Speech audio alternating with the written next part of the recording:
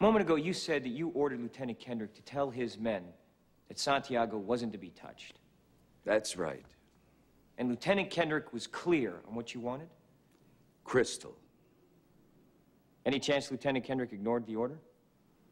Ignored the order? Any chance he forgot about it? No. Any chance Lieutenant Kendrick left your office and said, the old man is wrong? No. When Lieutenant Kendrick spoke to the platoon and ordered them not to touch Santiago, any chance they ignored him? You ever served in an infantry unit, son? No, sir. Ever served in a forward area? No, sir. Ever put your life in another man's hands? Asked him to put his life in yours? No, sir. We follow orders, son. We follow orders or people die. It's that simple. Are we clear? Yes, sir. Are we clear? Crystal.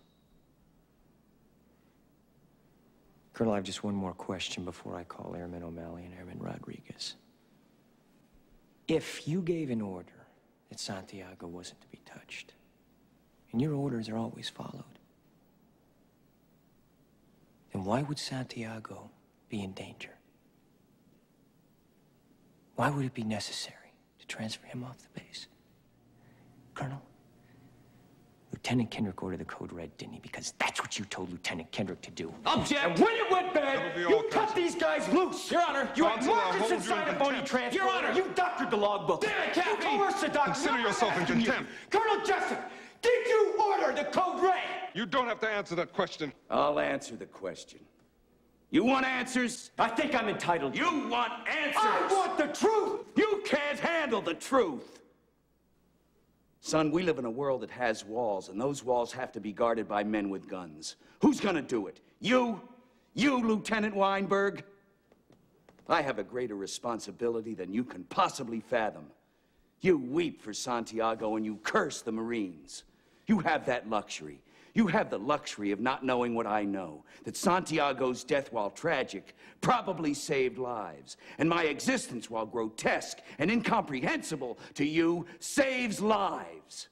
You don't want the truth because deep down in places you don't talk about at parties, you want me on that wall. You need me on that wall. We use words like honor, code, loyalty. We use these words as the backbone of a life spent defending something. You use them as a punchline. I have neither the time nor the inclination to explain myself to a man who rises and sleeps under the blanket of the very freedom that I provide, and then questions the manner in which I provide it.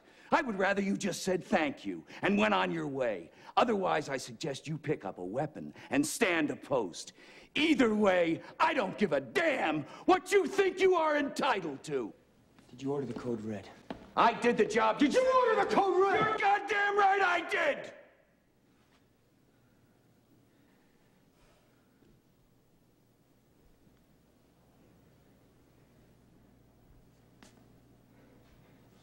Please, the court, I suggest the members be dismissed so that we can move to an immediate Article 39A session. The witness has rights.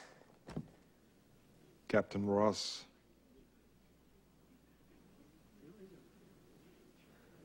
Jack?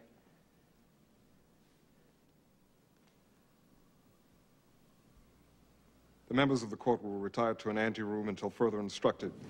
All rise. What the hell is this?